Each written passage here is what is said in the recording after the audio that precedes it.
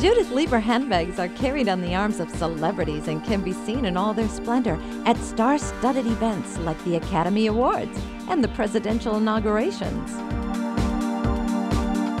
As a woman in New York, starting a business must have been a real challenge. Nobody thought that as a woman I'd be a good pattern maker or I'd be a designer. They didn't think I could do anything. So when I first came to the States, I started to work in a very cheap company, and there was an operator there who said to me, "Judy, why don't you go up to the union and talk to the union president?" And I went up there and I told him I could make patterns, I could make designs, and he said, "I don't believe it." I said to him, "You just send me somewhere." So he sent me to Nettie Rosenstein, which at that time was the finest company in New York.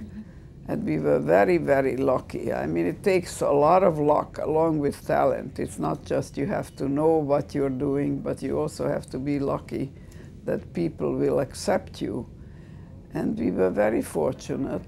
Judith, where do you get your inspiration to design these bags? Some of the inspiration is from Oriental pieces of art. Some is from, you know, the fruits and vegetables around my garden. And there are always things that, you know, you find, you travel around, you go to the museums, you see things that are exciting, you get them. Judith, your bags are known all over the world, especially for their craftsmanship. Can you tell us a little bit about how they're manufactured? My bags are, you know, generally they're made of reptiles, and that's very difficult to cut, so they're hand cut.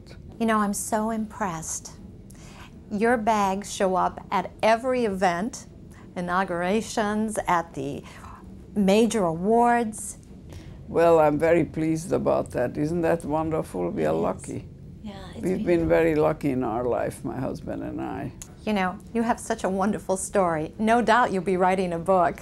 Well, it's going to take a couple of years to get it together. I started on it a few months ago, but it'll take time to get it together. Good. Well, it's a long thing to do. I have certainly enjoyed this time with you. Thank you so much, Thank Judith. you, dear.